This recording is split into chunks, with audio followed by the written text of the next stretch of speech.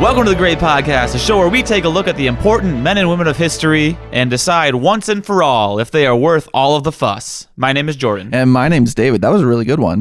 You know, it's going to be a running theme that you just struggle with the intro until eventually you don't. Yep, it's how and you it actually works. did really well that time.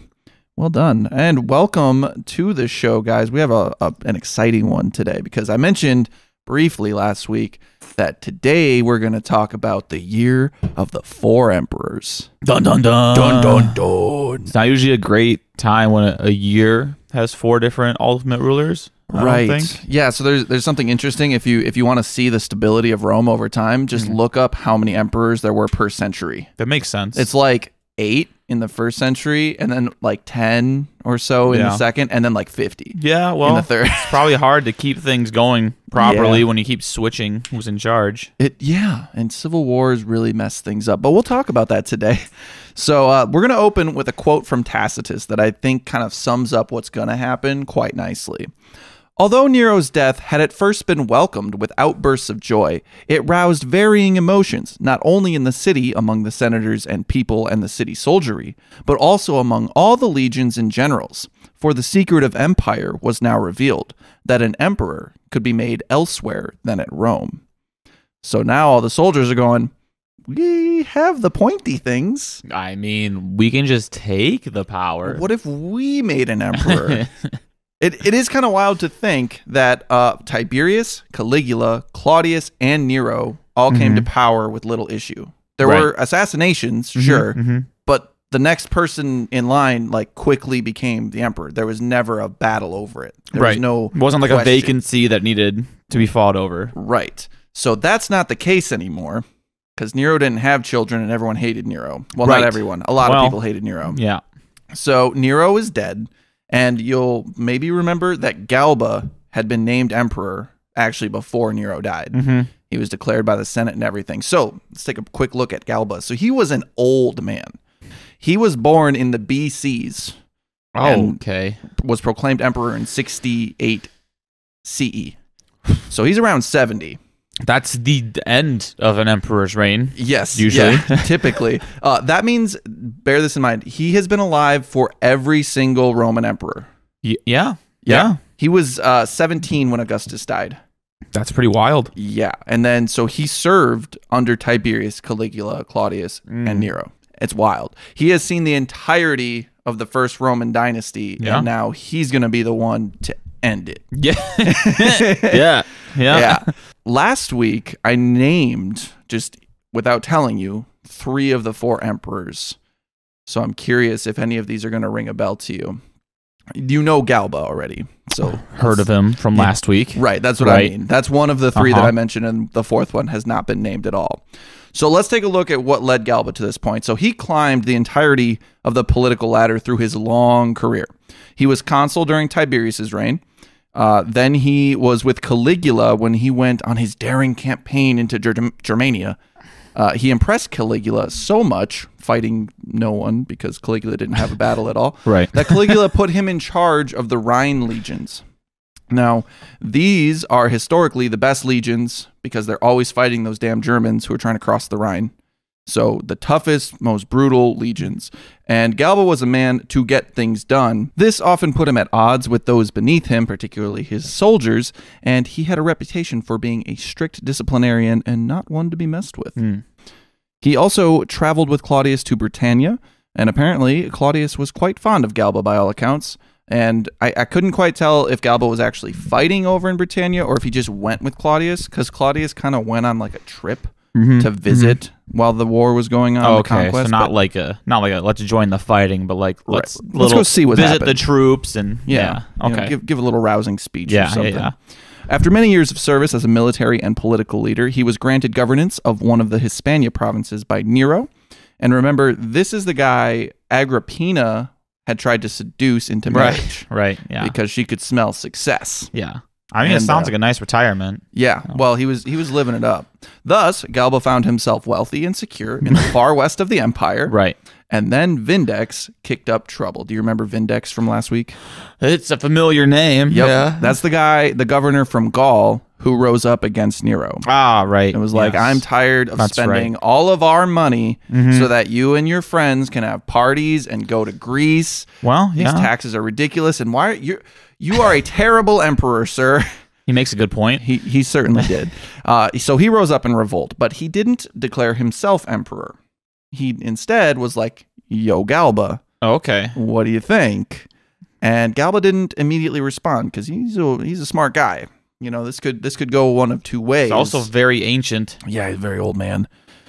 He played it safe and waited for more governors to declare for him before publicly announcing his intentions to take control. Smart. Doesn't seem power hungry then. Yeah, he definitely was, though. Well, but one of these smart. governors is a man we talked about last week. Do you remember Otho? Yeah. Yeah, Yeah. so he was one of Nero's close friends during Right. his early reign. They enjoyed partying really hard. Did he and- also enjoy beating people up? and beating up Okay, strangers in okay. pubs together All right, was there the we go. next sentence. So yes, good Right, job. Memory is back. Yes. So it's unclear if Otho was the bad influence on Nero or vice versa. Yeah, probably the little of that. Mutual. Yeah. We're bad people. Right, yeah. Either way, there were two peas in a pod. Okay. According to Dio, Cassius Dio, Otho hosted a feast for Nero and Agrippina on the night of the sinking ship. Okay. Kind of the last bit of deception to put her Right. at ease. Yeah. And have a big feast with your friend and Yeah, a yeah, good yeah. time. I didn't mention it last week because there was a lot to talk about, but obviously Nero's extravagant lifestyle trickled down to the people in his upper government and inner circle. That makes sense. That is to say, everyone was super corrupt, Yeah. including Otho. Yeah. The Praetorian prefect to succeed Burrus. Remember, Burrus was the man who was kind of holding it together, and then he died. Yeah. And then it just all kind of fell Yeah. apart. The man to replace him was called Ophonius Tigellinus. Yeah. And I might- Tigellinus. Tigellinus, and I'll probably mispronounce that a couple times. But he was known to be the cruelest and most corrupt of Nero's higher officials. So Praetorian prefect, Yeah. real mean guy. Remember his name, Tigellinus. Oh, I can't forget Tigellinus. Can't forget that. Anyway, you will remember Poppaea Sabina from last week. She was the woman who Nero really wanted to marry but couldn't. Right. Oh, yeah. Is this the one that his mom was like, nah? Yes. And who kind of looked like his Gotcha. mom. Oh, right. And so she was like, maybe you should kill her. Yeah. We need to do something about her. Yeah. Yeah. Before killing Agrippina, Nero had enlisted Otho to help him with this issue of not being able to see her. The arrangement was that Otho would marry Sabina, That's right. but keep his hands off her so Nero could have her as a mistress of sorts. Okay. However, Otho soon fell in love with his wife Right. and didn't feel like sharing. Well, I'm not surprised. I'm not surprised either.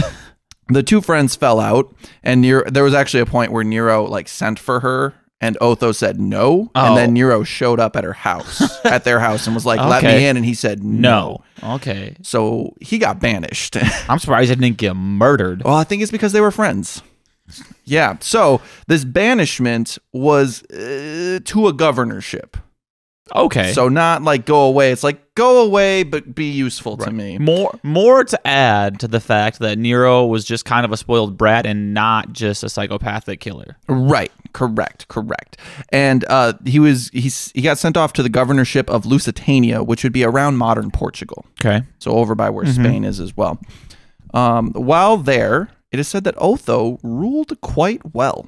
Did a really good job by all accounts. He seems to have grown out of his wild partying days and did some proper governing. Seemed like he wanted to be in charge and wanted to do well. This meant that Otho and Galba were both on the Iberian Peninsula. So that's where Spain and Portugal are. So the moment Galba announced his acceptance of the purple, Otho immediately declared for him. It was like, I'm on board. Yeah. Let's go. He joined up with the old man just before Galba set out for Rome. And along the way, Otho was not idle at all. Otho worked diligently to make nice with the legion marching with them. Ooh. He interacted with the soldiers daily. Smart man. He learned their names and spoke with them regularly. Some he even offered financial support and gifts. I might be catching a whiff of another emperor. Oh, maybe. Another one of the four. Could this possibly be? Already, Otho was plotting to be named heir. Yeah. Galba was 70 after all, and Otho yeah. wasn't even 40 yet. Remember, Nero died at 30. Well, and they were besties, Nero so was a spoiled child. He certainly was. And Otho is around 36. Yeah. So part of this makes me wonder if Otho had just been getting cushy with Nero and doing the drinking and the partying and all of that to stay close to Nero. I'm sure it was part of it. To get power. Yeah, that would make sense. To elevate himself. Because he comes from an equestrian family. Oh, okay. Which is below the patricians. He's not senatorial. Yeah. Certainly has no business being in charge. But the soldiers already weren't too pleased with Galba. As I said, Galba had a reputation for strict discipline. Yeah, just yelling at him. Perfect. Yeah, and too strict for these common soldiers. Now, here's a quote from Tacitus. His strictness, which had once been esteemed and had won the soldiers' praise, now vexed them, for they rebelled against the old discipline. Through 14 years, they had been trained by Nero to love the faults of the emperor. So they just loved to do what they wanted and not get appeased for it. Right, yeah. Not the right word. Appeased. Not the right word. Punished. Yeah, there you go. Yeah, disciplined, yes. Well, and I love Tacitus. His lyrics, his prose is very nice. And the way he says, like, Nero sucked for 14 years and it made the soldiers great bad. For us. Yeah, it was wonderful. Galba took several months to march from Spain to Italy. That's a really long time. Yeah, I'm just like trying to think of the geography, and I'm like, it's not really go several months. Just a little bit of modern France, and then you're into Italy. I was like, they seem real close. Yeah. In that time, one of the Praetorian prefects did some of his own scheming. So the Praetorian prefects were two men, Tigellinus, who we discussed, and Nymphidius Sabinus. Were they both with Galba at this point, like in his march? They're in Rome. They both are. They're both in Rome. Okay, gotcha. So scheming in Rome. Gotcha. Okay. Yes, correct. So Tigellinus is kind of on the chopping block since Nero was dead. Right. Because everyone hated him. Yeah. He was a bad guy. Yeah. Nymphidius, not so much. He was just the other Praetorian prefect. Now, it's important to note that a big reason that Nero gave up and killed himself was because the prefects sided with Galba. Yeah. Because he was like, I don't even have the Praetorian Guard anymore. Yeah. I don't have anything, so screw it, it's over. Now, Tigellinus was getting pretty scared because once Galba arrived, there was a really good chance that this strict disciplinarian was going to kill him. So Nymphidius was like, all right, well, how about this? You make me the only Praetorian prefect, and you leave. Oh, so just make me the only one, and then you can live. A power play. Yeah. Yeah, and then he left. Oh, well, got it to worked. leave. Got to run off. Nymphidius had high ambitions. While Galba was making his slow way to Rome, Nymphidius decided to take the throne for himself. Yeah, this guy's taking too long. Mine. Yeah, guys, it's do we right really there. Want this old man who can't even do it. Get over here from Spain? Like, come on now. He declared that he was the illegitimate son of Caligula.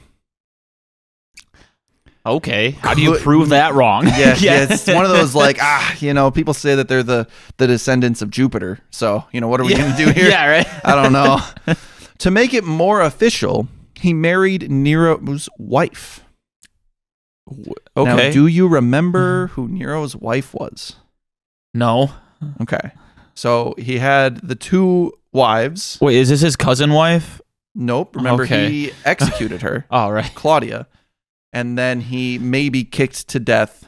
Maybe, right. Poppaea. Why she was pregnant? Yes. That's right. Yes. Mm-hmm. Now, there's another wife, in quotes, that's that right. he had. Was this the unofficial one? This was the teenage the boy. Teenage boy, yeah. Nero had castrated and then married as his wife. Right. This is Sporus. Right. Okay. Yeah. So. Okay. All right. Nymphidius is like, okay, I'm going to be the son of Caligula. Yeah. And I'm going to marry the wife of Nero. Did he know that wasn't official? Nope. Okay. I guess. Now the Praetorian guards looked around and went, guys, didn't we just oust a guy for doing this kind of stuff? Yes. Maybe we just do that again. And very quickly, Nymphidius was executed. Dang. Yeah. Oh, wait. Tigellinus, come back. Yeah. No. They don't want him back either. So looking good for Galba, not even to the capital and already putting down rebellions. Yeah. Yeah. So for the record, Nymphidius does not count as one of the 4 emperors. He didn't take power. He just said, I'm going to, and then died. Yeah, he didn't do anything. There was a small battle between Galba's army and one sent by Nero before his death. Galba won this and arrived in Rome in October of 68. Now, he had been declared emperor by the Senate in early June. So that's months that it took him to walk. It My was goodness. very slow. This man's just like, guys, a mile, maybe 2 a day, really got to take it easy. Yeah. it was rough going. So God. Galba was a stickler for the rules, obviously. You weren't going to bribe or get anything special out of this emperor. Right. That was just not going to happen. But his most loyal advisors and freedmen, you better believe they'll accept a bribe. In fact, they won't just accept a bribe. They will demand one for their services. Thus, a wild and free corrupt government under Nero was replaced by an ungodly strict and corrupt government under Galba. So much better. It's so much better. And this pissed everyone off. Yeah. See, the Senate and army hated Nero, but the common people didn't mind him much because he put on games and it was super fun. Lots of liquor and dead people and music and good times. What can go wrong? But Galba was not going to put on games. They were a waste of money. And speaking of money, why don't you give me some of that? Oh, that was Galba's way of doing things. Okay. All right. So lots of taxes and no games. Right. He needed to tax heavily, though. Nero and his officials had bled the coffers dry. Who's the man who first recommended Galba to be emperor again? Vindex. Wasn't one of his main complaints that they're being taxed too much? Yeah, but that was you're taxing us so much because you're off being corrupt and wasting the money. And now we need to tax you a lot because we need to fix the country. Right. Or the emperor. Yeah. Right, exactly. Okay. So how does Galba raise the money? That's the question. They're broke. I don't know. Door-to-door collection. Let's go. Kind of. So new taxes. Yeah. All right. And then a bunch of the stuff and money and properties that Nero and his cronies had given away just as gifts all the time. Yeah, you got to give 90% of that back right now. Wow. Hey, so he gave you a horse? Yeah, I'm going to need 90% of that. No, you can keep the head. I want the back end part. Wow. Don't ask why. And then if they're like, I spent it. Yeah. I bought he stuff. gave it to and he's me. like, all right, well, I guess we're going to go to the merchants that you bought stuff from. We're going to get the 90% back. You can see how this wasn't going to work. What a terrible idea. And it was super unfair. Yes. This was given to me by the government. You can't just come and demand it back. But I can. I can. And the final way that he was going to save money on top of new taxes, getting this money back, no more games. You know how tradition says that you pay the army and the praetorians a bribe? Yeah, to keep them happy. When you become a new emperor? Right. Yeah, he wasn't going to do that. Well, no, he's too strict and noble, I guess. Kind of, yeah. He's a stickler. I get it, yeah. Nymphidius had even promised more than usual. And they wanted that money, too. Galba just said, no. That's not going to happen. So everyone was getting pretty unhappy about Galba. The people were also pissed that Tigellinus had been allowed to live and go off into retirement. Yeah. Like, Galba had officially pardoned him, essentially. It was just like, no, it's fine. His crimes needed to be punished, according to the people. One group that was most worrisome at this time was the Rhine Legion. Okay. So if you'll remember, these are the best legions in the entire empire. Battle-hardened, right, elite soldiers. And they're getting upset. Now, they even have memories. Now, Galba had, ruled over them 20, 30 years prior. Yeah. So it's been a while. But, there's a collective memory in the legions that, Galba was awful. Right. We don't like him. You're in the military. You understand units have their collective identity and memory of things.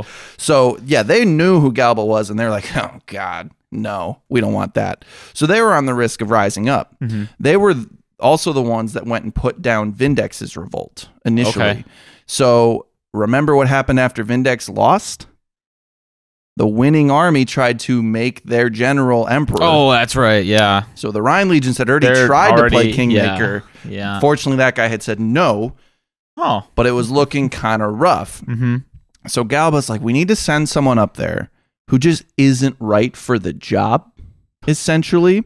Need to send a man who won't rise up because he's kind of lazy and fat. Well, all right.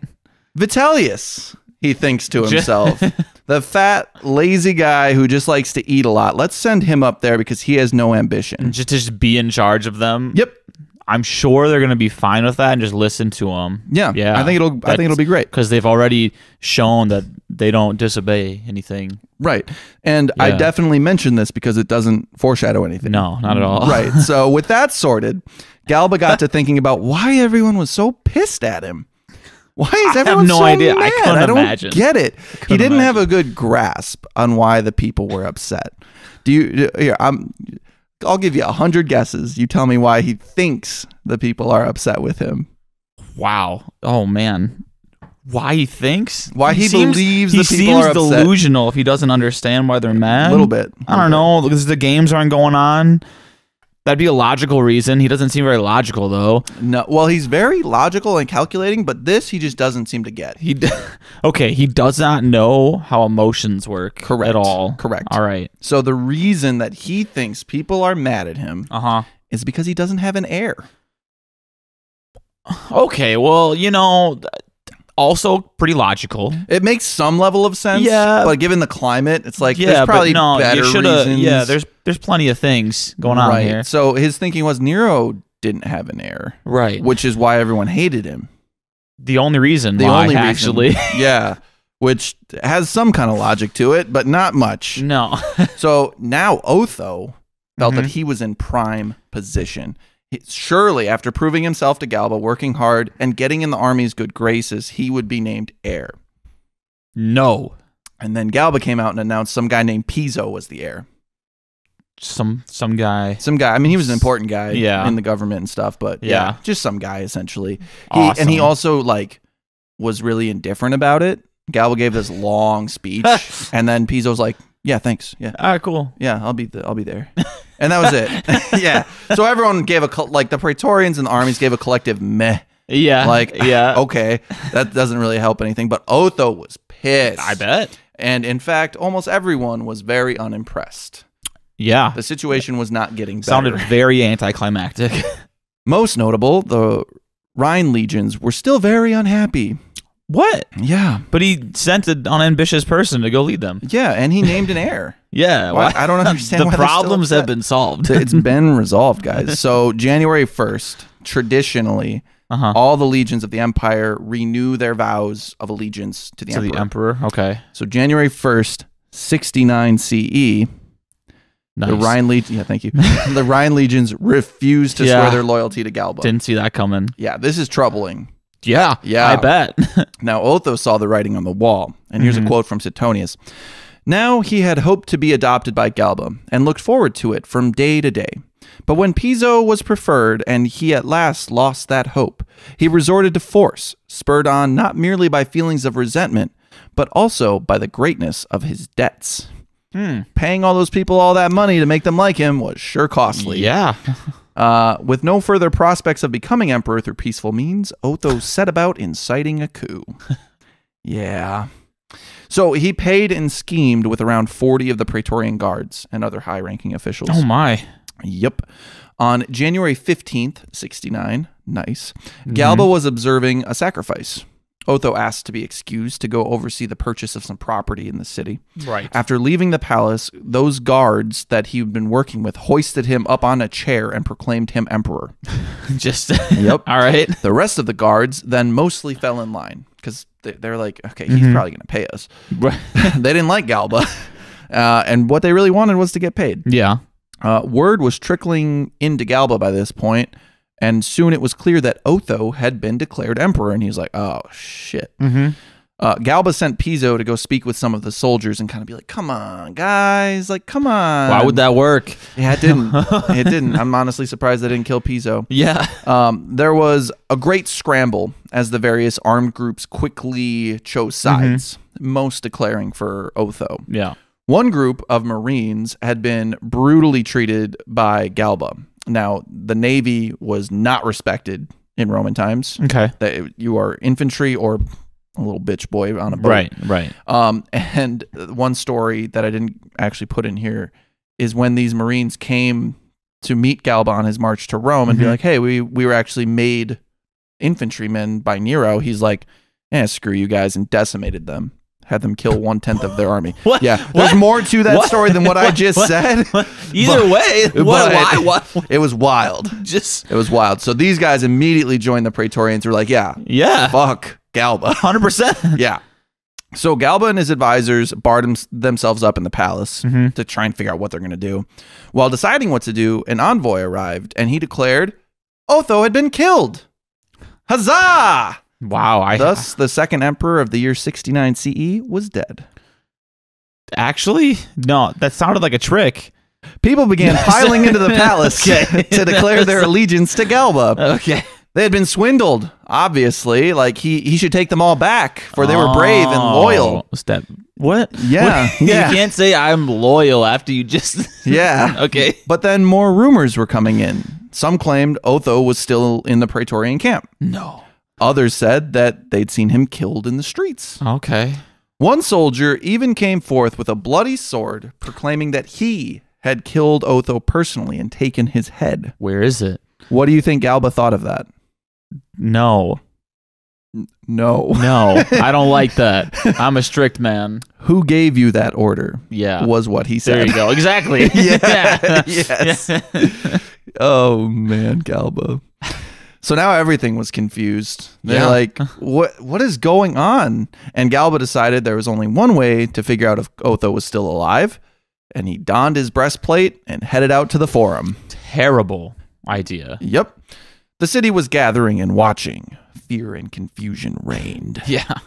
As Galba approached the forum, he could see Otho, alive and well. Well, you should probably stop at this point.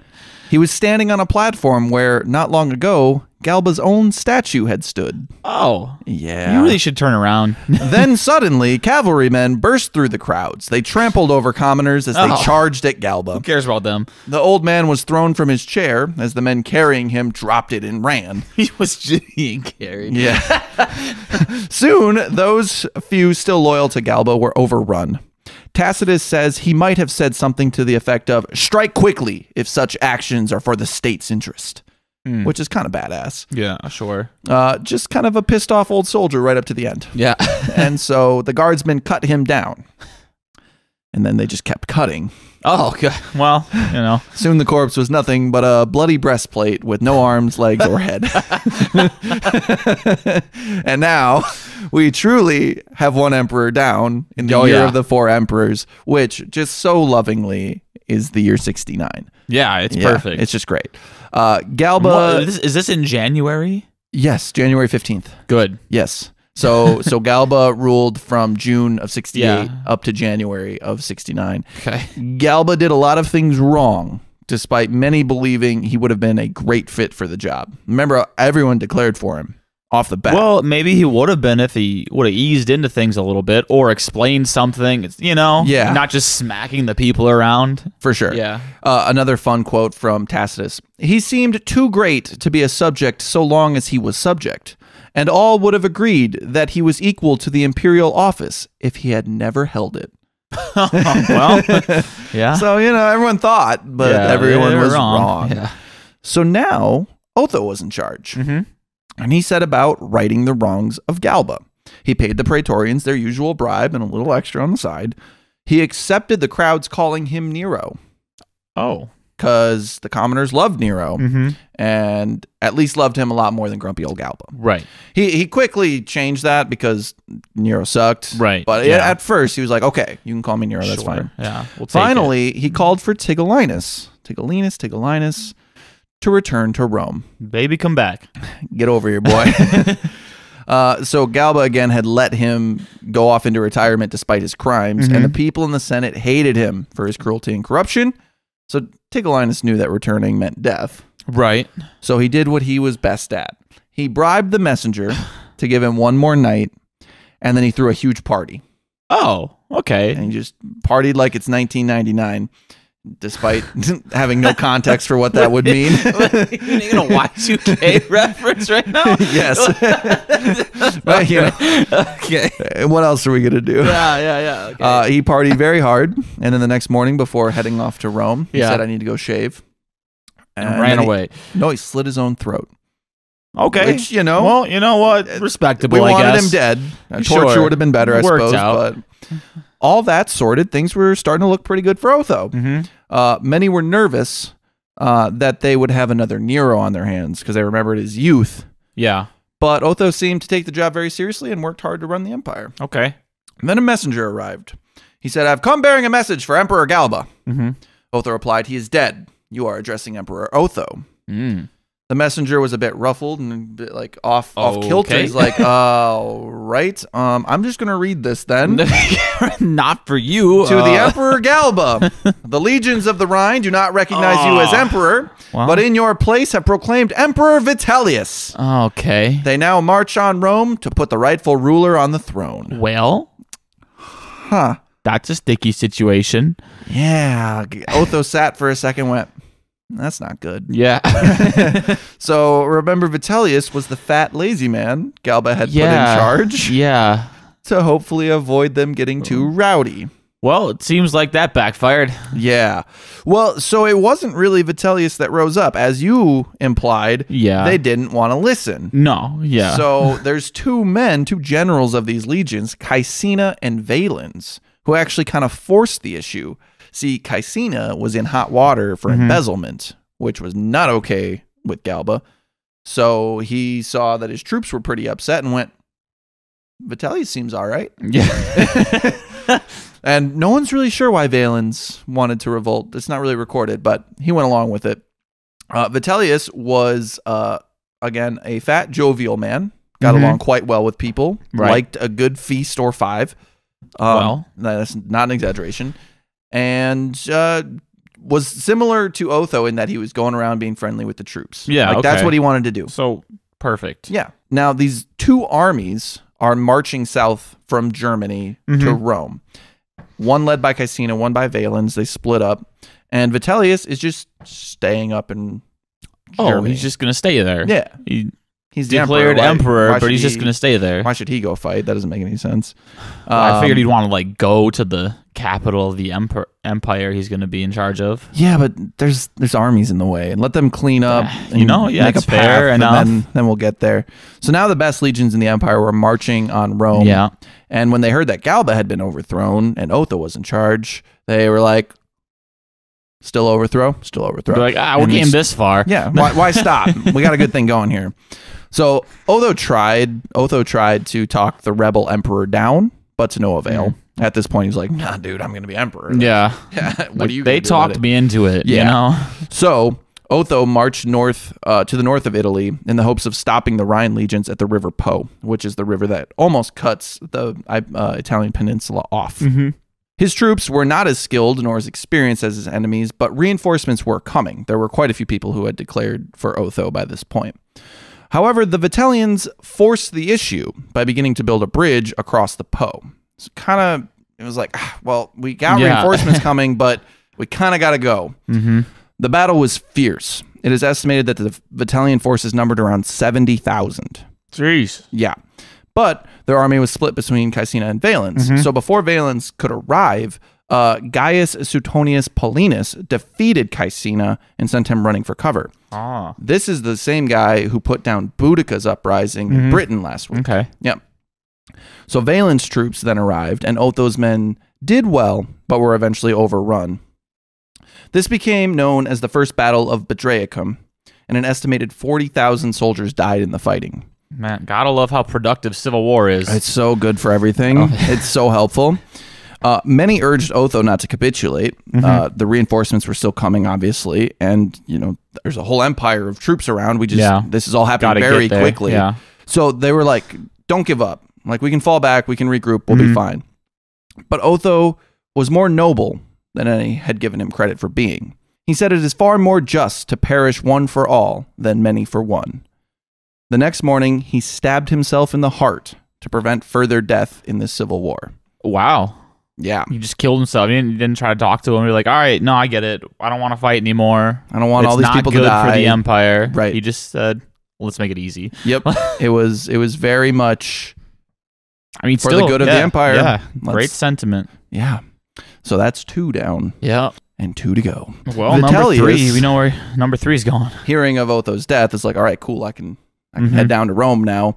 The fat man feasted his way south, stopping as often as he could to get in his 3 to 4 feasts a day. This man. Yeah. He was just like, he wanted to just hang out and eat and party and just chill. You can't blame him. You know, Yeah. it sounds like a good life. When he came to the battlefield where his men had defeated Othos, they had left the bodies because there were so many that it was just, corpses. And he seemed kind of joyful about it, which was in poor taste, to say the least. Yeah. Not great. Some stories say that he even danced on Otho's small grave or commented negatively on it. Yeah. I didn't think too much of that because probably not true. You'd have to be real something to be outspoken about. Right. Well, the one thing you need to know, and I think I mentioned this later in my script, but Vitellius and Caligula were buddies. Okay. So well, that adds up then. Yep. And Vitellius may have been on Capri, the island where Tiberius had all the sex parties. Yeah. As a youth. Oh, so okay. So well, that's not great. Not great. No, not a great thing. But Vitellius entered Rome and set about ruling his empire. First order of business, obviously, kill all the people who annoyed me before I became emperor. Oh my God. Now this wasn't full on treason trials or political maneuvering. It was very much more just personal. Yeah. You. Sounds like it. You made fun of me. Get over here. God. Give me your head. Oh my God. Oh yeah, and right there is where I mentioned that he was friends with Caligula. So yeah. I mean, it adds up. After that was taken care of, he thought he'd look into the empire itself. How are things going? First things first, I'm going to kill everyone I just want to kill. The important stuff. And then I'll look at the empire. Yes. Okay. So Galba had been killed and overthrown. Then Otho and Vitellius got thousands of Roman troops killed fighting for the throne. Meanwhile, the Great Jewish Revolt was still going on in Judea in the east. Okay. I mentioned this very briefly at the end of Nero, because right before Nero died, in 66, he sent a general called Vespasian to go deal with this massive Jewish uprising. And so that's still going on a couple years later. So Vitellius asked his advisors, well, how is that going? Because that's tying up 4 of our legions right now. Seems like an important question. It is an important question. An advisor told him, it is going well, my emperor. Vespasian and his son Titus are highly capable generals, and they're making great advances in putting down the rebellion. Okay. Soon Jerusalem shall fall. Excellent. I thought that's wonderful. Yeah. They're doing so well, in fact, that the legions under Vespasian have declared him emperor. Oh, and remember the reinforcements Otho had been expecting, my emperor? Well, they have declared for Vespasian and are about to invade Italy. Oh, good. Like now. Yeah, they're coming in. Yeah. They're on their way already, so. They were. And then they stopped for a second to say, oh, Otho's dead. Vespasian? Well, Vespasian. God. At this point, Vitellius set back and let out a long sigh. Yeah. Then headed off to host another feast. Well, who's got to think on an empty stomach, While he's off putting down his daily 5,000 calories, let's take a look at this new emperor, Vespasian. And spoiler alert, he's the guy that wins. Okay. So we'll look at his early life. So Vespasian was born on November 17th, 9 AD. Also in the reign of Augustus, the very end of it. He was born to a very low-ranking family, the Flavians. His brother, Sabinus, was super successful. Their mother even mocked Vespasian for not having the same drive as his older brother and saying essentially that you'll be his coat holder. Right, yeah. And so that living in his shadow pretty much forever. Yeah, it kicked him in his ass a little and he got going. Yeah. He and his brother were actually the first of their family to enter the Senate. Oh, okay. So they're doing very well. He went through the usual jobs along the way up the cursus honorum. He was a military tribune in Thrace under Tiberius, I think. Then he was quaestor and finally aedile, all in 2 years. Oh, okay. As a praetor, he won over Caligula. This was after Caligula's German campaign. Vespasian had suggested Caligula throw a huge celebration to win over popular support. There's a point, some sources mention that he showed some sycophant stuff at this point. Oh, okay. Tendencies. There we go. Yeah. Where he just kind of will, kiss anyone's ass to get where he needs to get what be. he needs. What, fair. Suetonius tells us at one point Caligula smeared mud on Vespasian's tunic for doing a poor job, which Vespasian laughed off, as you would. Yes. But we'll also see that Vespasian is a very jovial guy. It was right around the reign of Caligula that he also started making babies with his wife Domitilla the elder. Okay. He had one daughter and 2 sons, Domitilla the younger, Titus, and Domitian. When Claudius came to power, the two got on great. Vespasian was a kind and jovial man who got along with just about everybody, and he got the job done every time. You put him in charge of something, he did it. It's a good record to have. Well. Yes. Claudius put him in charge of the Rhine legions in 41 CE. Oh, okay. So about 20 years before this is happening. And then Vespasian went over and helped conquer Britain. So he's got plenty of experience. Yes. We'll discuss it more in Mastery of Military Might, but let's say he did very well in Britain. So well that he was granted a consulship a few years later in 51 CE. Once Nero came to the throne, Vespasian went into retirement, mainly to keep Agrippina the Younger from killing him. Oh, well. So Vespasian had been close with one of Claudius's freedmen. Remember, Claudius was basically run by his freedmen and his wives, Narcissus. Agrippina hated Narcissus, so it was a pretty good idea on Vespasian's part to get out of Dodge. After Nero was firmly in charge, Vespasian was granted the governorship of Africa, which is modern Tunisia and Algeria. Okay. So just like the northwestern part. Suetonius, quote, "He ruled it soundly and with considerable dignity, except when he was pelted with turnips during a riot at Hadrumetum." Turnips? Turnips. In a riot, yeah. Ow. Suetonius gives no more context to this. That's it. And I couldn't find what had happened, but yeah, he was known to be a bit greedy with money. Okay. So, pissed some people off. But he was also broke at this time. And so got loans from his brother and then joined the mule trade while he was in Africa. And people mocked him, calling him the muleteer. Okay. Yeah. So generally, proconsuls, people who have been consul and go off to govern, are rich. Yeah. And so they go into a province and they use their wealth to just steal all the other wealth from the province. Right. Good. And get out. Well, Vespasian was broke, so he actually had to govern and run a business. Okay. He had to make money. He had to earn money. It's dumb. I mentioned briefly last week that Nero went on tour for music, games, and the arts. Yeah. This tour was in Greece, and Vespasian went with him. He was actually in the inner circle of Nero by this point. However, he deeply offended the young singing emperor when he fell asleep during one of his performances.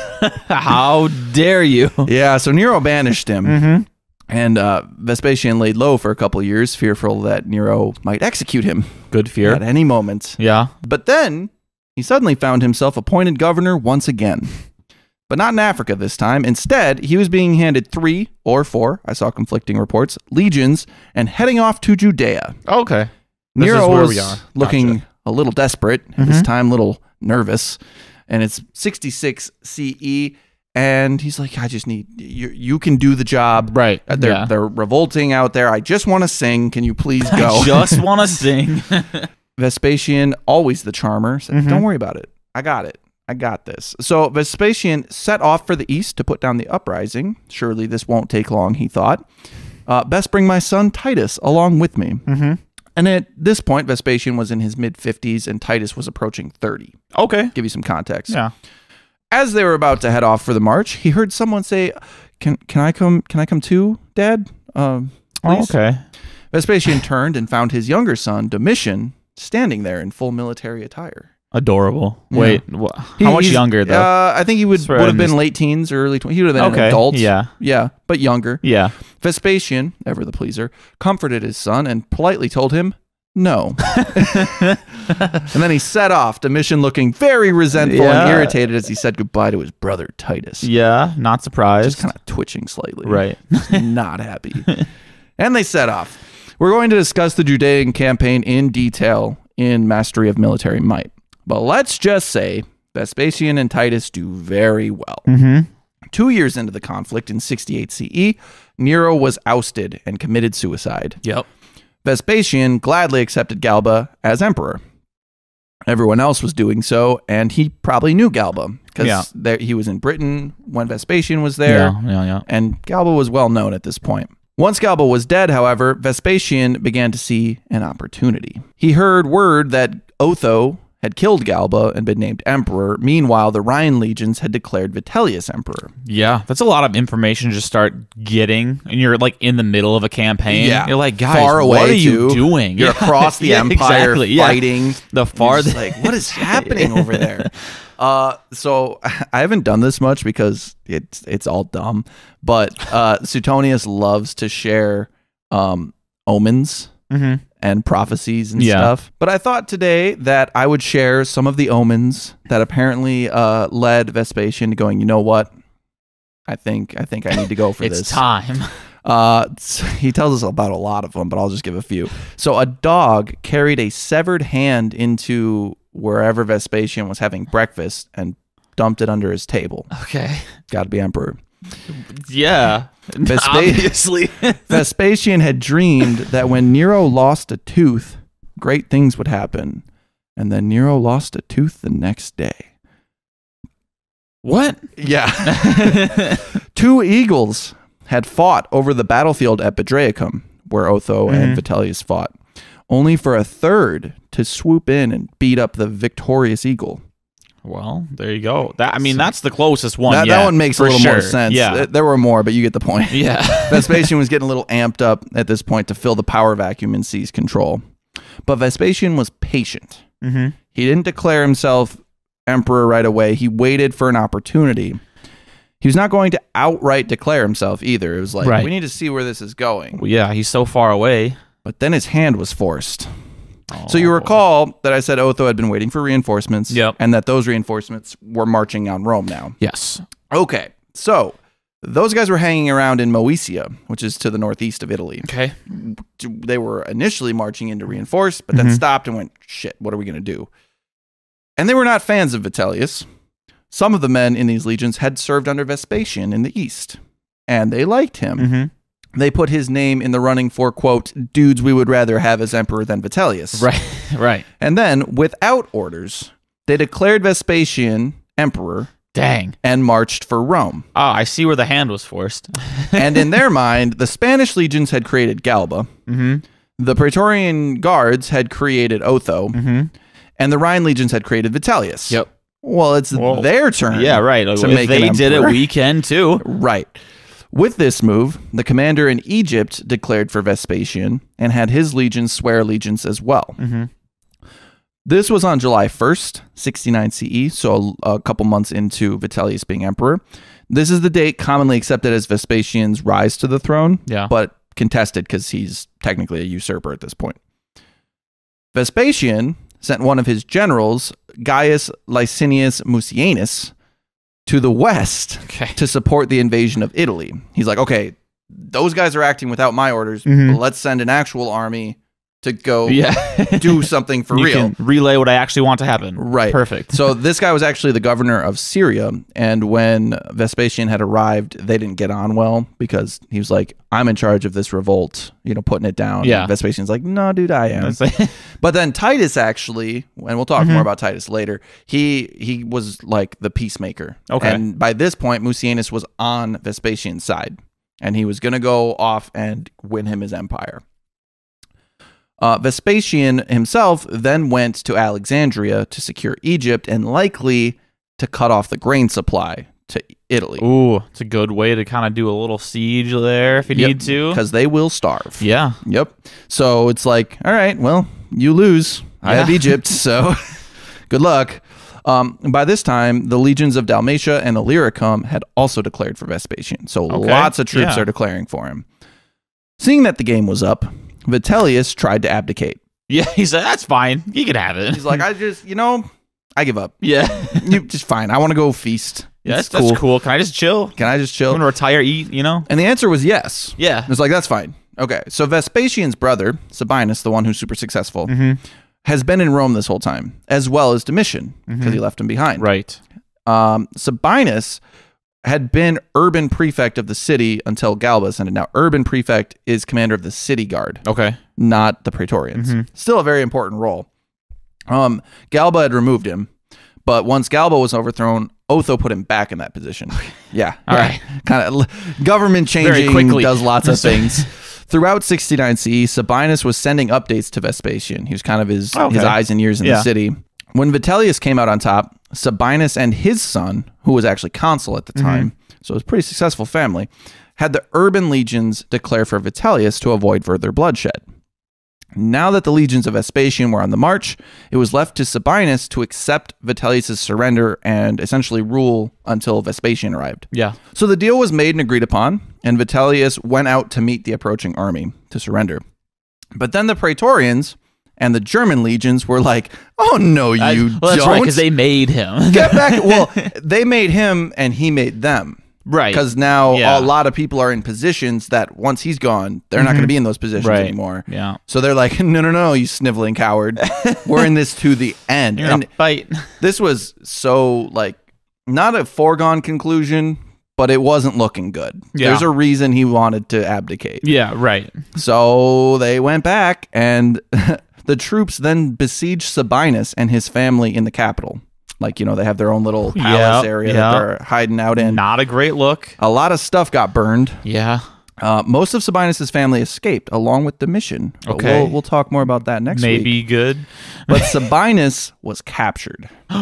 Vitellius attempted to calm his troops down and spare Sabinus. Oh, no. But he was not in control anymore. Oh. They brutally murdered Sabinus and dumped him in the place where the scum of society were left to rot.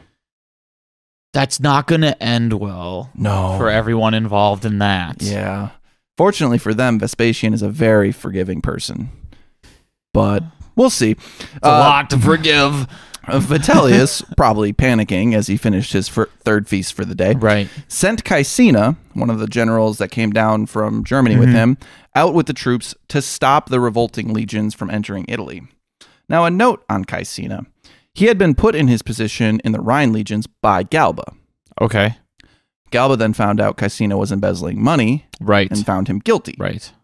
This caused Caecina to push for Vitellius to be emperor, so already a turncoat. Now, with half the might of the Roman emperor bearing down on him, he tried to convince his men to turn cloak too.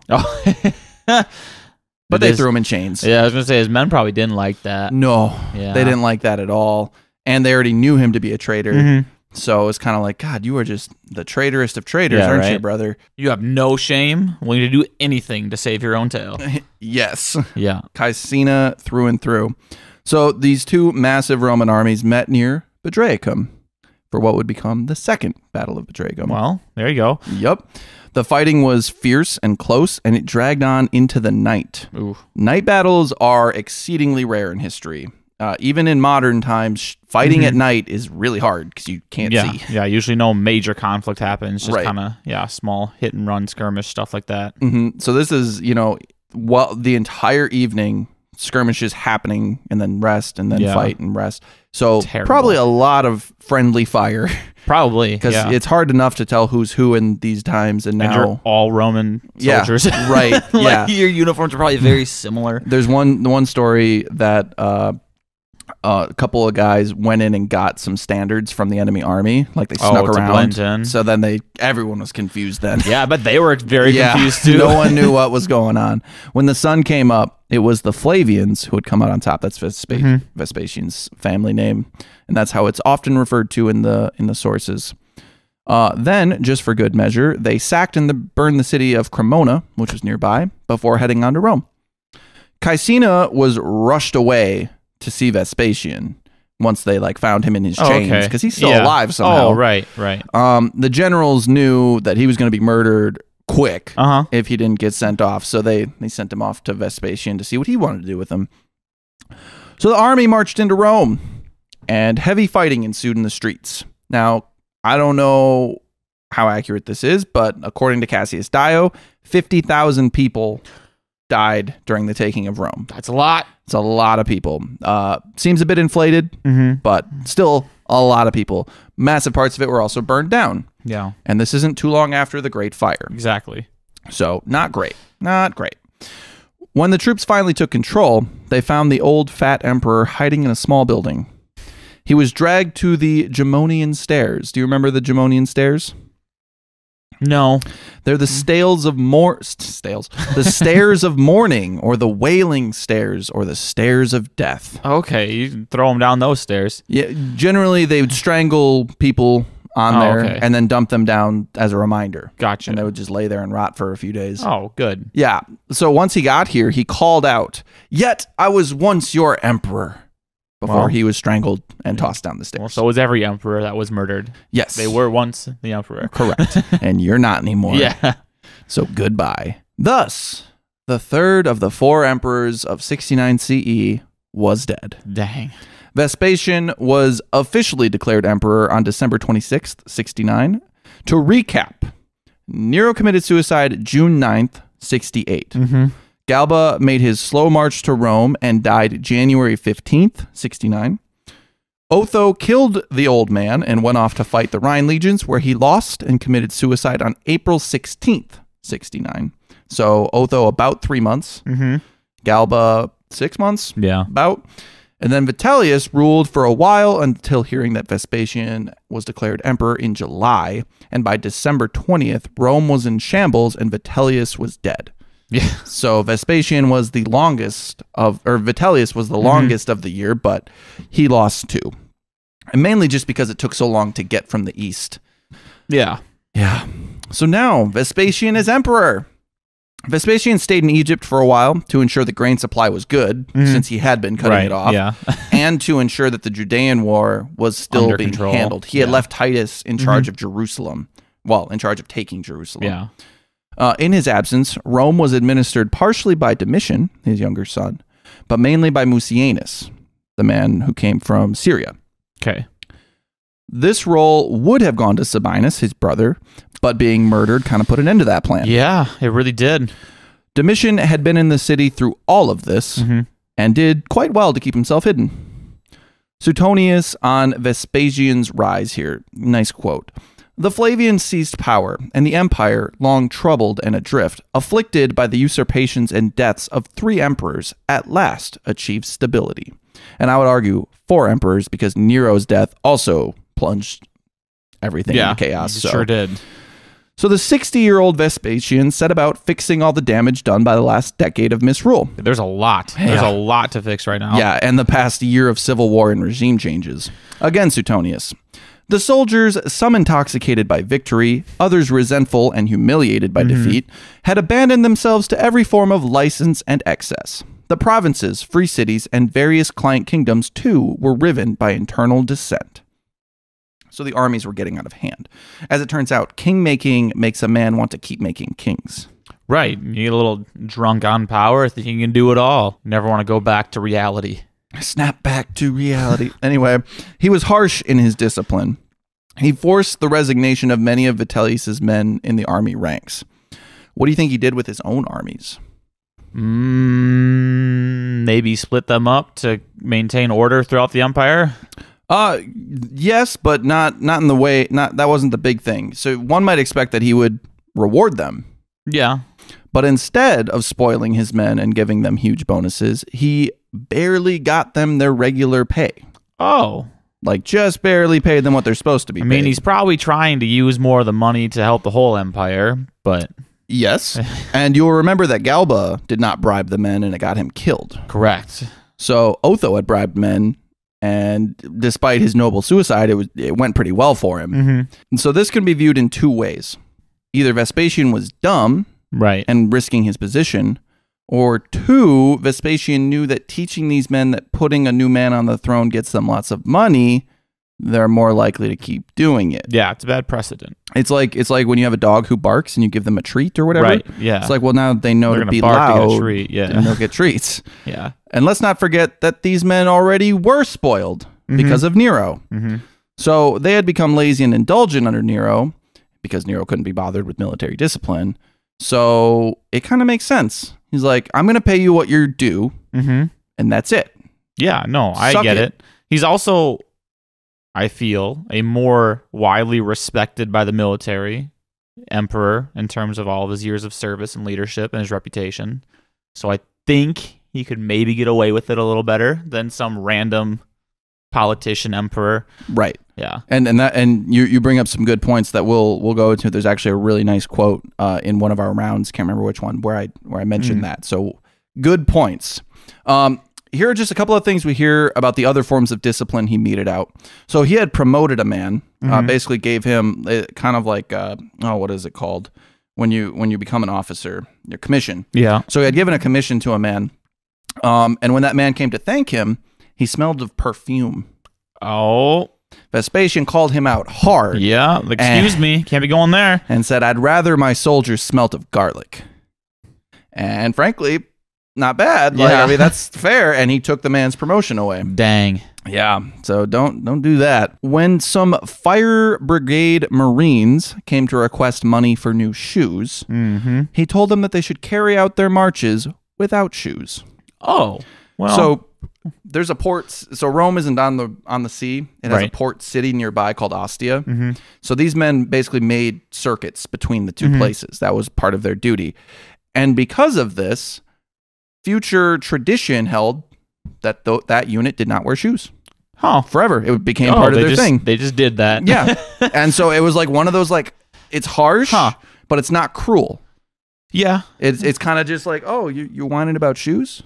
Why don't you just not wear shoes? Yeah, I'd be like, sorry, man, we got the money for that right now. Yeah. So gotta deal with it, bro. We got some nice Mediterranean weather. What do you need shoes for? Well, that's a fair point. Like I said, he wasn't cruel, but he needed order. And he achieved this by directly attacking specific groups and handing out harsh punishments, but not tyrannical punishments. Like, he wasn't executing swaths of men. Right, yeah. In fact, Vespasian was an all-around chill dude when he wasn't commanding soldiers. Suetonius has chapters on him called his modesty, his tolerance, his lack of resentment, his clemency, his generosity, and more. Very positive. Yes, we'll talk more about some of these during our ranking round. But he was also a very clever man. He used propaganda, much as Augustus had done, to legitimize his rule.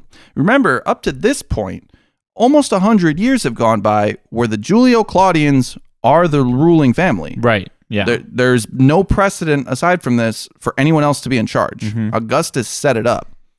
So the people only knew of the Julio-Claudians, and it was Vespasian's job to convince them that he had the right to rule by conquest, which is the natural order of things, obviously, guys. I mean, we're the Roman Empire. It kind of is, really, in history. Yeah, It's just, And for the Romans themselves, we're like, why can we rule Gaul? Because we conquered it. We took it, yeah. That's ours. And so I took Rome.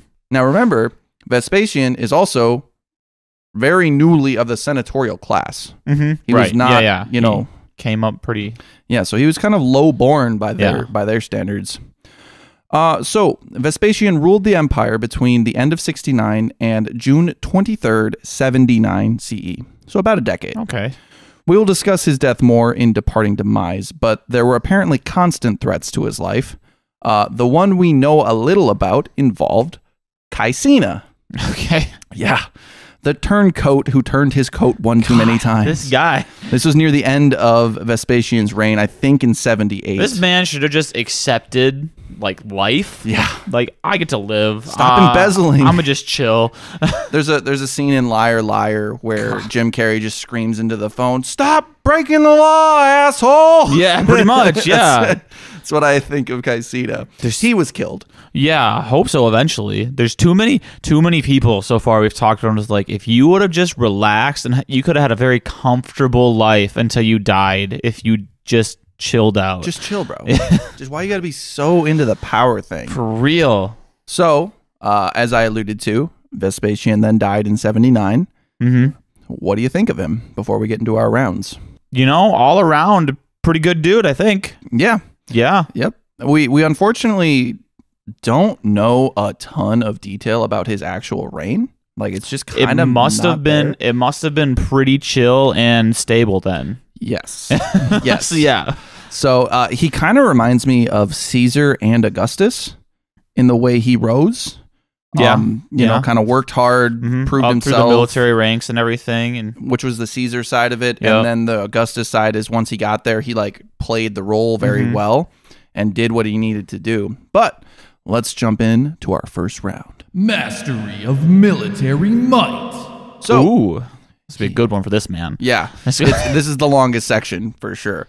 So he commanded the toughest legions up in the Rhine for a bit. Claudius put him in charge of many battles in Britain, which he often won. We don't actually know the specifics on, this many he won, this many he lost or anything. But we have a quote from Suetonius. Partly under the leadership of Aulus Plautius, I think, and partly that of Claudius himself, he fought 30 times, subjugating 2 powerful tribes, more than 20 strongholds, and the offshore island of Wight, the Isle of Wight. It had a different name in here. This earned him triumphal regalia. So you'll remember a triumph is the, oh my God, you did such great things in military stuff. We're going to throw this massive religious and political celebration with parades and blah, blah, blah. So at this point in time, you couldn't have a triumph unless you were emperor. Okay.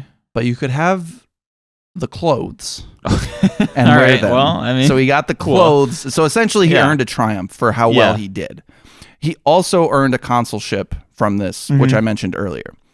He spent most of Nero's reign in semi-retirement, only to be called back up to sort out Judea, which is kind of like when Nero is mad at you, and he still is like, dude, you're the guy. I need you to go out there and handle this. This shows the respect that Nero had for him. So, the Great Jewish Revolt. Let's look at this a little bit more. So, the revolt was supposedly sparked when some Greek merchants sacrificed some birds in front of a synagogue.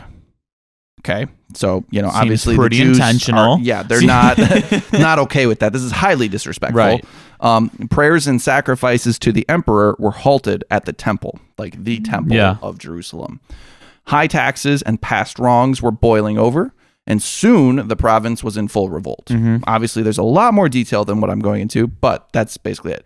An example of the past wrongs. Crassus, you remember from Caesar's time in the first triumvirate, had plundered the temple treasury. Yeah, not good. No. And because there are this, almost the sole monotheistic religion, they're constantly being put down. Before Vespasian's arrival, the initial legion sent from Syria into Judea was crushed at the Battle of Beth Horon. I think that's how you say that. The garrison in Jerusalem was besieged and then forced out of the city. So this was big. This was a bad time for the Romans. Bolstered by these gains, one of the Jewish armies attempted to take another Roman-held city. They were soundly defeated, and because of that, they chose to fight from their many fortified towns and fortresses, which is what the entire war basically was. Well, yeah, you've got these big protected walls of these cities. Yep. Seems like we got an advantage here. Yeah. This is where we're going to hold out, guys. They can't kill us all. Yeah. So Vespasian showed up and did a lot of fighting and took many towns. A quote from Suetonius. On reaching his province, he impressed even the neighboring provinces with his reform of army discipline and his bravery in a couple of battles, including the storming of a fort at which he was wounded in the knee by a sling stone and took several arrows on his shield. So this is a 60-year-old man still leading from the front. Pretty impressive. Very respectable. I've never seen this mentioned. Some people have questioned why Vespasian went to Alexandria after being declared emperor and didn't go to Rome. He sent a different person. I wonder if he wasn't still kind of injured. And just wanted the time to recover. Just felt like so that he could show up travel healthy. was, Yeah, maybe. It might have been. So what we're going to talk about primarily as one major example of what he did was the siege of Yodfat, which I think is how you say that. So in June of 67, Vespasian arrived at the settlement of Yodfat and placed his camp on the northern side. Now, you need to understand, because it took me a little bit to understand what this place was. Imagine you're in kind of the semi-arid environment of Syria / Jerusalem area, or Israel area, and you've got like half a mountain. Okay. Flattened out on the top to a plateau. Fort. Okay. Okay, so that is what Yodfat is. Very tall, very hard to get to. Yeah. And then they have walls. Very defensible. Yeah, very, very defensible. So he and Titus began observing their target and going, what can we do? This is wild. He had the 10th, 5th, and 15th legions, along with some local volunteers, and they laid siege. The first attempt was an outright charge at the gates. Let's see if we can just take it. Didn't work. Yeah. So Vespasian ordered the construction of a massive earthen ramp. Okay. So pile dirt and rocks and everything. We're going to make a smaller hill and go over their walls. Wow. But this is, again, like, don't think little hill or a little mound. This is half a mountain. Yeah. And they're going to try and go over that. Just wild. The Roman engineering amazes me, what they were willing to do. So the Jewish forces continued running out and killing those working on the ramp. Obviously. Naturally. That's what you do. Yeah. So Vespasian then ordered 160 catapults and ballistas to fire continuously around the ramp to keep the enemy from rushing out and disturbing the construction. So imagine you're digging and digging and digging, and you just see a bunch of Jewish people coming out with swords. Yeah. Projectiles flying everywhere. Yeah. Bam. Just keep Good working. shot, boys. Just keep working. It's fine. Don't worry about it. Oh, man. So what do you think the Jewish defenders did at this point as this ramp is being built up to their walls? Built the walls higher. Holy shit, yeah. That's right. That's what they did. That is exactly what they did. Well, you can't go out. It makes sense. Yeah, so as the ramp got closer to their walls, they simply started building the walls up. Yeah. So that's like, you guys are going to have to build even higher. And think about that. The angle that you're building a ramp at needs to get significantly now bigger. You got to backfill it to get the angle right. To get up. They have to go up 5 feet. Now you have to add because that slope's going to be wild. Yeah, so it was a pretty good plan.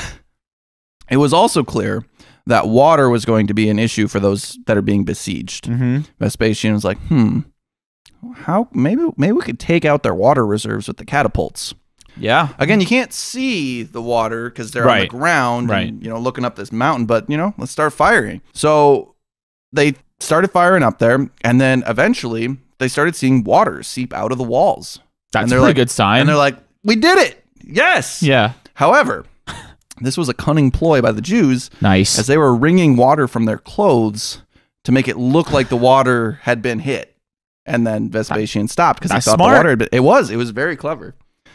And the ramp continued to grow. Yeah. And once it was high enough, Vespasian sent a battering ram against the wall. What? Yeah. They lofted a battering ram up this ramp? Now I'm not sure. Well, I mean, because the way it was implied, the way it was written was like they finished the ramp and then sent a ram to the wall. Yeah. But I don't know if that meant just up the normal path. I'm not sure. I would think it'd be up the ramp. But because the newer part of the wall is probably the weakest part of the wall. Jumping ahead, once the ram fails, they go back to the ramp. So I'm not sure. Yeah, I'm not sure. Interesting. Anyway, we'll talk about the ram a little bit. So they sent up this battering ram, and the defenders rushed out, obviously, and attempted to burn it, but they were repulsed. Josephus, a Jewish scholar who was present at the time, says one large defender dropped a huge rock on the head of the ram, just cut it clean off. Oh, dang. Yeah. This helped, but the ramming continued. Then an enemy missile struck Vespasian. This is where he took the sling. The stone to the knee. Yep. The Romans were pissed. I bet. And continued their bombardment through the night. Just kept slinging rocks. Like, screw you guys. Yeah. So when the sun rose, a breach had been made in the wall. And I was like, oh, this is it. We're going to go in there and we're going to kill them all. But the defenders were like, no, you're not. Yeah. And they poured out. Oh, okay. And kept the Romans from getting in. Those who attempted to scale the walls during this push found themselves covered in boiling oil. Good natural defense there. Yeah, not a good time at all. Seeing this was still not enough, Vespasian ordered 3 siege towers be built, each 15 meters tall. Okay. So very tall. Yeah. These were used not to push up to the wall and take it, because obviously that would be impossible with how steep this place is. They were used to cover the workers. Oh, okay. So that they could keep building the ramp. More ramp. Yeah, more ramp, dude. We're going back to the ramp. This time, they were going to get over those damn walls. After 47 days of siege and fighting, the ramp was ready. 47 days of piling dirt, probably support beams and stuff to make this ramp. And your friends dying and fighting. The whole time. It's, semi-arid conditions, just not pleasant. Miserable. The ramp was ready now, But then a man emerged from the fort, and he informed Vespasian that the situation inside was dire. Mm-hmm. Most of the men had actually deserted in the night. Oh. Because they realized the Went ramp out the was back ready. door. Yeah. Those who remained were exhausted, and they could not keep men on watch throughout the nights. There was always a point where there really wasn't anyone watching. So that night, Titus led a band of men over the walls. They killed the guards and opened the gates. Nice. And the slaughter began. Okay. A quote from Josephus, again, the Jewish man who was there. And for the Romans, they so well remembered what they had suffered during the siege that they spared none, nor pitied any, but drove the people down the precipice from the citadel and slew them as they drove them down, at which time the difficulties of the place hindered those that were still able to fight from the defending themselves. It is estimated again that 40,000 were slain at Yatvat. Jeez. Yeah, this was big. Below, in one of the caves around the settlement, 40 high-ranking men had been waiting out the siege. Mm-hmm. When all was lost, they decided it would be better to die quickly than at the hands of the Romans. However, you probably are aware of this, suicide was a sin Right. in Judaism. So they just kill each other? they drew lots and then were killed by the others in the group. Oh, Whoever drew good. the shortest, and then they just kept going around. Naturally, murder is not a sin. Right, yeah. Right. It's consensual murder. It's consensual. Yeah. But when there were just 2 left, they were like, Dang. maybe we just surrender. Just surrounded by the corpses of their Yeah, friends. like, oh, man. It's like, maybe we just go meet this guy. So they go out and they meet Vespasian. And one of the Jews then, I'm not really sure why or how, but he prophesied that Vespasian would one day be emperor. Okay. This sounded good to Vespasian. Right. So he spared him and took him in as a personal slave. Okay. This man would later be freed and granted Roman citizenship under the name Flavius Josephus. Okay. So this is one of the primary sources we have for this time. So that's just kind of cool. So the city was not fortunate, or not so fortunate as Josephus. The walls were torn down and the settlement was comprehensively destroyed. Wow, they're mad. They were pissed. Vespasian oversaw the rest of the war and put down the revolt, but once the year of the 4 emperors kicked off, he left the siege of Jerusalem to Titus. After Titus took the city in 70 CE, it was essentially over, but there was one just annoying place that took 4 more years to take. So, yeah. For his efforts in Judea, Vespasian was granted a triumph. So essentially he's had 2 triumphs. And this is wild for the times. Triumphs are super rare. Usually it's an over enthusiastic Caligula who's like, I deserve a triumph. Yeah. Yeah. Did you see me? Did you see that? I'm great. I ran in there and then we came back out. Yeah. We won. We did won. it. So during his actual reign as emperor, it was mostly peaceful. There was some cleanup needed in Britannia that he didn't oversee himself, but it happened. And the kingdom of Comagene, was annexed in 72. Now this is a small kingdom between Turkey and Syria, modern day Turkey and Syria. So that's it. That's his mastery of military might. I'm impressed. Yeah. He's certainly the best we've had since Caesar, at least. I'm not opposed to giving him a 9 or a 10. Yeah. Because he did a lot of fighting, almost entirely successful. Yeah. He did a personal fighting. He led well. Yep, he was with his men through and through. He won a civil war, though technically he didn't really do the fighting of that. The one battle that won him the Civil War, he wasn't like leading, but so yeah, I don't know. What do you think? I'm thinking 10. What did I give Caesar? I think I gave Caesar a 9.5. You did give him a 9.5, just to be difficult. I don't know if I can say he's better than Caesar. It's difficult, Definitely but on it's par. more context though, because we can compare them a little bit, but what Caesar was faced with was not the same as what Vespasian was faced with. It'd be the same as like Napoleon versus Caesar. Like they're different contexts completely. Yeah, that's fair. I'm gonna give him a 10. Yeah, I'll give him a 10. There it is. Let's go. Yeah. All right. So that is a perfect 20 for Vespasian under mastery of military might. And on to the next. Terrible tyranny. All right. So how terrible or tyrannical was Vespasian? So Another quote from Suetonius. There is no evidence of any innocent person being punished during his reign. And then Suetonius goes on to say, unless someone did it behind his back and he wasn't there. Okay. Which, well. okay, sure. And another quote, Vespasian certainly never rejoiced at any man's death, but rather sighed and wept over the sufferings of those who deserved punishment. It's important to note that Suetonius is surprisingly nice to Vespasian compared to all the other emperors he writes about. It's kind of strange. Interesting. Yeah. He's a little too nice to him for some historians' liking. It almost seems like maybe he wasn't. Maybe it was a little. Yeah. But anyway, he did overthrow an emperor, which is kind of tyrannical. However, one could argue that he was honor bound to defend Galba's throne from usurpation. Sure. Because he had sworn allegiance to Galba. Yeah. And then Vitellius went, tried to overthrow him, but just got there too late. Right. And then overthrew the next one. Right. Yeah. So he also, like Augustus, certainly comes out of the Civil War looking the best. For sure. Just you won and then things were better. So you certainly look like the good guy. Right. He, as I said, was said to be very money hungry. He levied high taxes against many provinces. He was not above selling a position to someone with enough coin. He could even be bribed by criminals to forget their offenses. Some might claim he had to do these things to get the treasury not empty. Sure. After Nero and the 2 civil wars, but he was apparently criticized in his day for being greedy, so it seems likely that that was just kind of who he was. One story often told about Vespasian is that he was taxing everything, even the urinals. How dare you tax someone to go to the bathroom? That's like some real anarchy roller coaster tycoon stuff right there. Good reference. Good reference.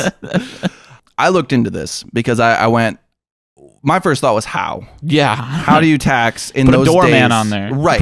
Right. On these massive communal bathrooms. Yeah. How do you do that? And what I found was that it's not really what it sounds like. Okay. He did tax urine, but not using a bathroom. So Romans used urine to get ammonia. For many things like teeth whitening. Wonderful. And laundry. Like and that. Cotton. I'm going to wash. Okay. Yeah. Well. So the story goes, because Suetonius says he put a tax on public urinals. What it was a tax on companies buying using the urine. Okay. To yeah. Well, so that makes sense. And I couldn't, it's one of those things that really bugged me because I saw conflicting things. Yeah. Where, a lot of people mention the urine tax. And then if you look deeper into it, it's like, it's not really that. History's weird, man. It's really hard to know the truth from the from the fiction. Yeah. Interpretation stuff, different context, points of view. Right.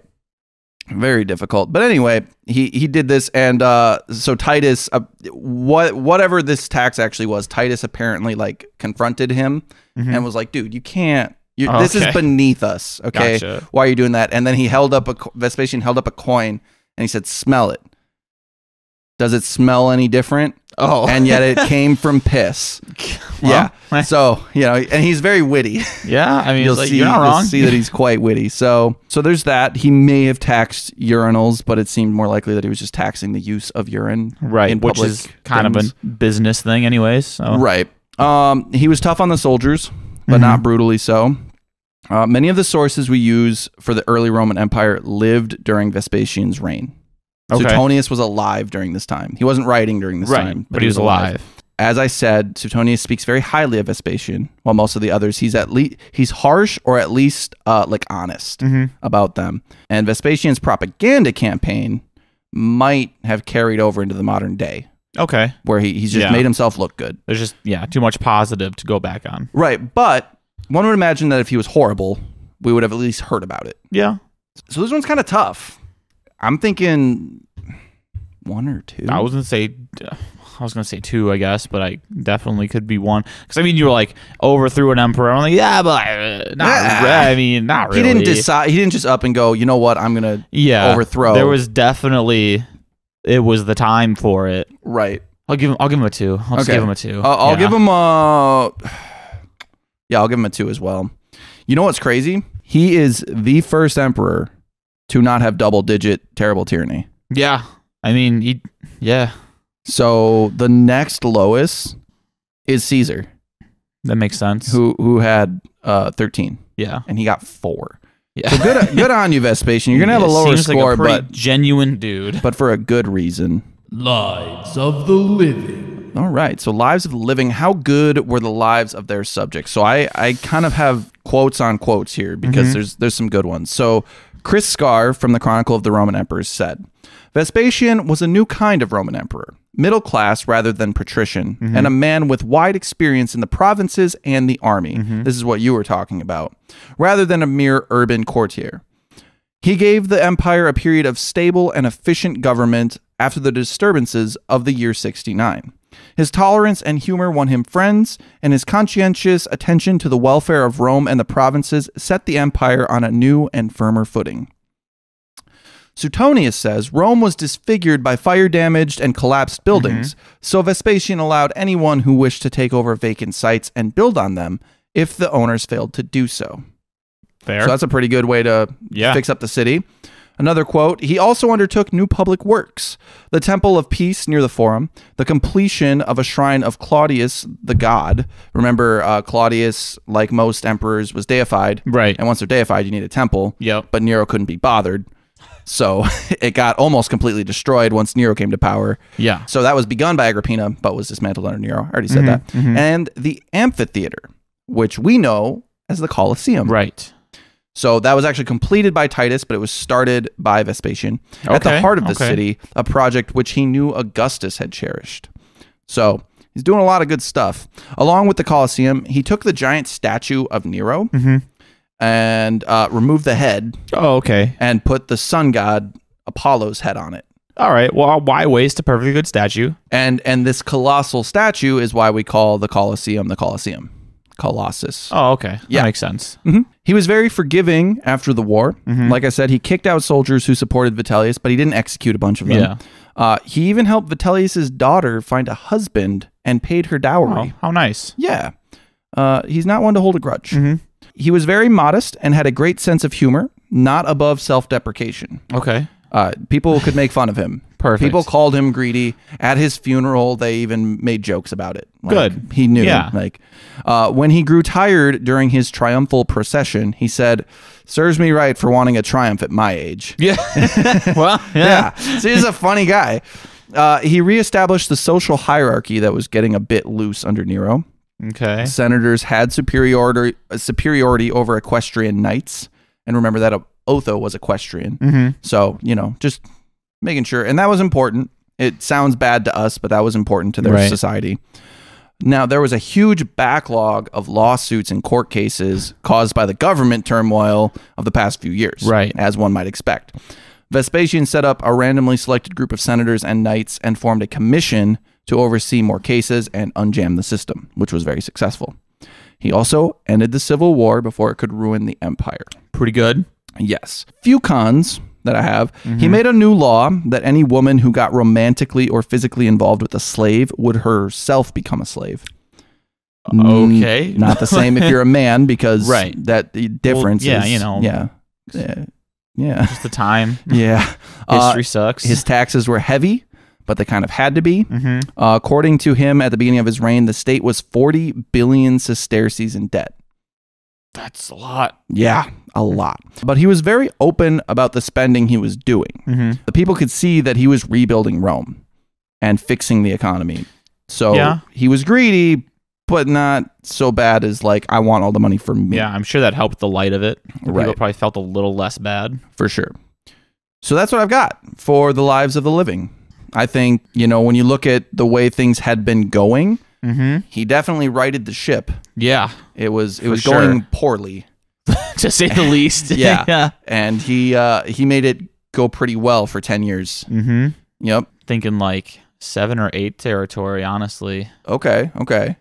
Really pulling it out of the ashes. I was thinking 9. Okay. Because to have such a 180 from Nero and the Year of the Four Emperors to stability. And comfort. That's true. And all the revolts were done.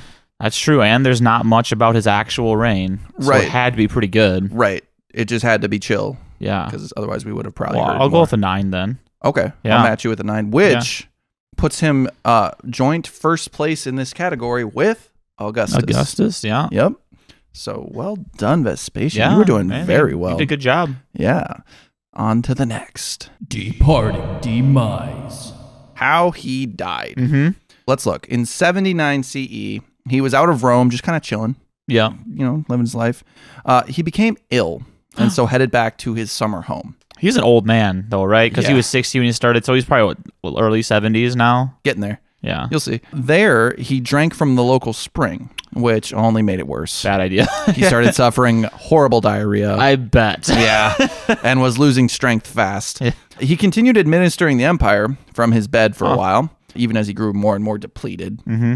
His mind did not seem to fail him, though. In his usual witty way, he proclaimed, "Dear me, I think I'm becoming a god."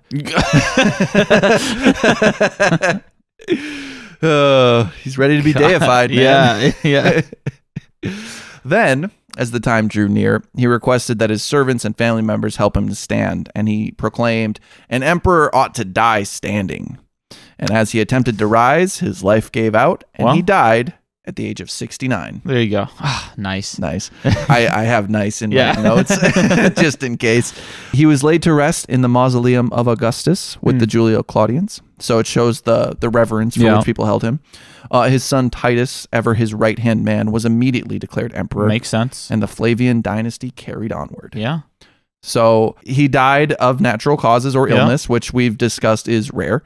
Mm-hmm. And he also had 2 good last-ish words, like some great phrases that follow with us. And I really like the idea of him being like, I'm not going to die in this bed. I'm an emperor. Yeah. I'm going to stand up. That's true. So I want to give him like somewhere 8, 9, 10 territory because I just really find his death entertaining. That's, What are you thinking? I'm thinking more like 7 because that's fair. He's just entertaining. Right. Right. And that's just why it's entertaining. Okay. Yeah. I can get on board with this. Okay. You're going to go for 7? Mm-hmm. I might go for 8. Yeah, I think I'm going to go for 8 because I do really enjoy. No. Because like assassinations and stuff. Right. Yeah. Well, so Nero got an 8 and a 7. Is his death more entertaining than Nero? No, it's not. Okay, we'll both go for 7. Okay. We'll do that comparison. So well done getting a 14 on departing demise. And our last section before we decide the big question. Let's go on to lasting legacy. Lasting legacy. Okay.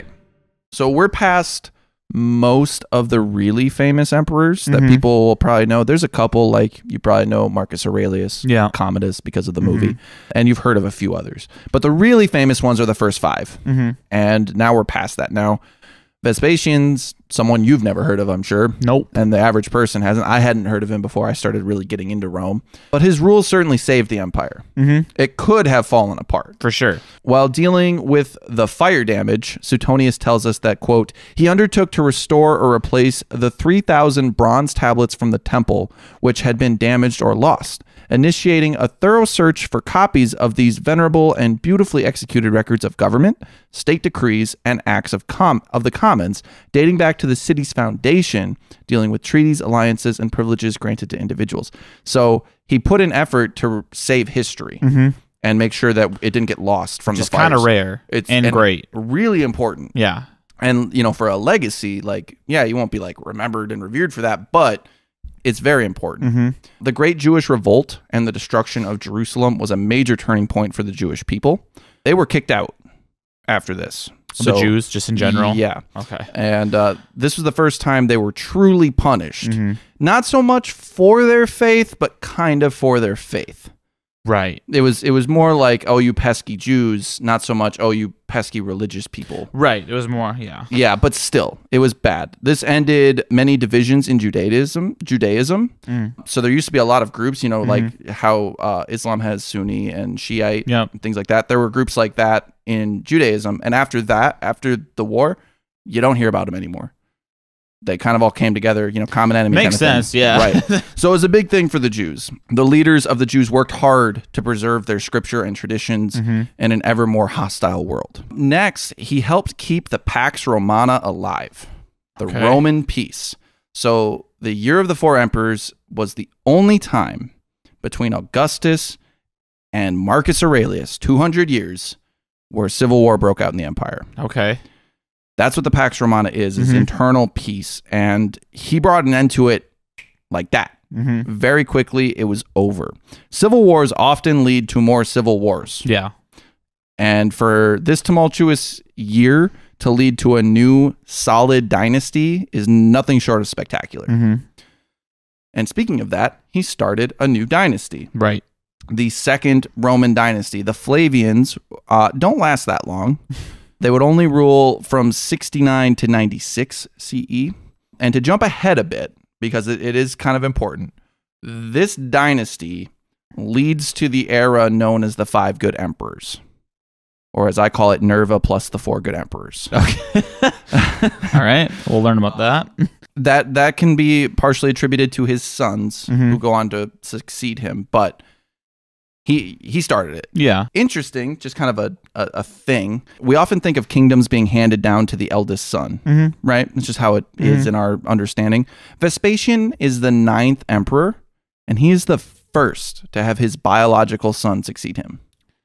To be fair, they had tried before. Yeah. Circumstances just didn't allow. Yeah, the family tree of just dead everyone. Yeah, right. Yeah. Actually, let's see. So Augustus never had a son. Tiberius had a son who died before him. And then Caligula didn't have any kids.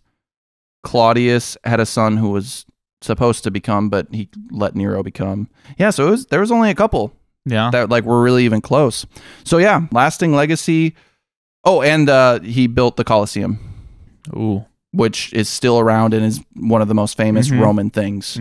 Titus often gets credit for it because it finished in his reign, but it's still, I would give credit to Vespasian. So this one, lasting legacy, I would give him probably another 7. Yeah, I was thinking 7 because I've never heard of the man, and I don't know that matters moving forward because sometimes it's more like the legacy left behind, not so much the remembering them, But yeah, because a lot of them you won't have heard of. Yeah. But yeah, so you think 7? Yeah. I'll give him wow, 7. we matched Solid on all 7. of our things here. So let's sum this up here. Ooh, interesting. All right. So he got a score of 70. Okay. Which it's fair. The reason that it's low is because he wasn't a tyrant. Right. Yeah. He didn't just murder random people. Yeah. Everything else was pretty significant. He got, perfect score on mastery of military might, almost perfect on lives of the living, which means he could kick ass and rule well. That's basically what that meant. Yeah. So good job on you. So now we have one final question. The Great? All right. So does he deserve to be called the Great? I would argue, yeah.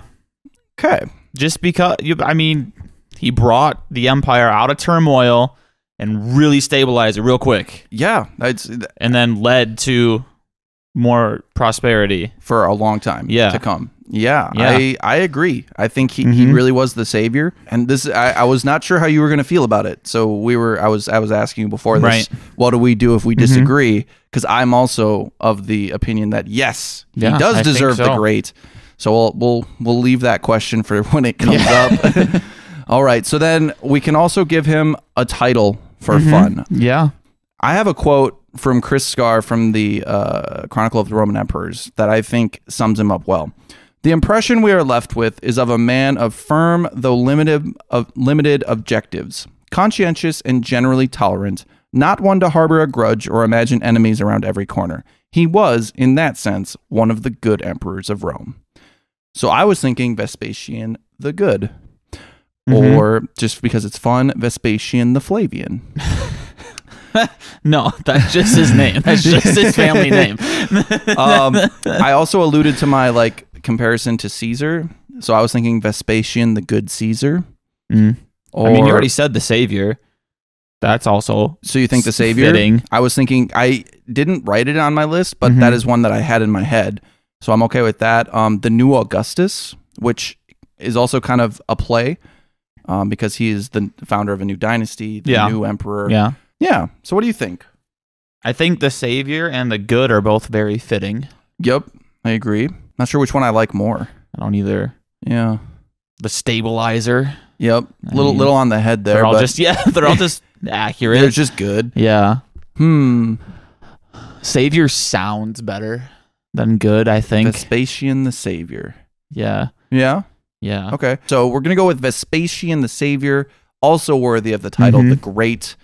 First one since Augustus. Yeah. But in fairness, like, we knew, or I knew, that the last two were not going to get it because they're just interesting. All right. Well, great episode. Thank you guys so much for listening. I want to, because I keep forgetting to do it, thank you to Totalis Rankium. They have podcasts on all of the Roman emperors, and they're working their way through the American presidents. So if you want in-depth on the 3 emperors that I kind of glossed over throughout this, they have hour-and-a-half episodes on each of them. So go check that out. They were the inspiration for this podcast, and Rex Factor inspired them. So this format is now like 12 years old, and I'm just hopping on it. But I think get on it somehow. Right. I think this is the point where we babble until the music plays and we are done for the day, and we'll see y'all next time. What a day it's been. It's been a long Tuesday, and it's just been. I woke up to rain on my bed. Falling apart. Yeah. That's all right. The rest of the week's been